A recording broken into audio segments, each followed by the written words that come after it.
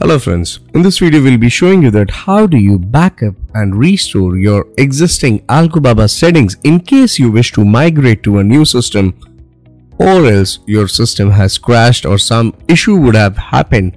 So just to save yourself from such contingencies, you should always have a Stoxxo backup available.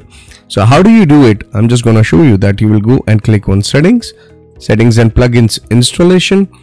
On the right, you will find the password for backup and restore. Now herein you can enter any numerical password that you wanted. So just to keep it simple for the video, I'm just putting up 1 2 3 4 5 6 7 8 and I'm gonna be clicking on backup and I will just name the file whatever file name I want it to be. Okay, now my backup is successful. Now once I log into the new system or I've changed my PC, okay, all I'll have to do is re-enter this password that I've defined and I'll go and click on restore and just select the file that was created.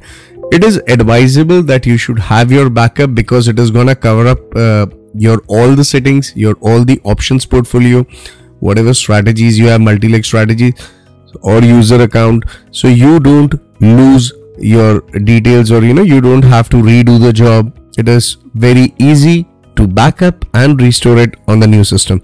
So guys, this is how simple it is to backup and restore the entire Stoxxo settings and move to a new system. Stay tuned guys, don't forget to press the bell icon and subscribe to the channel.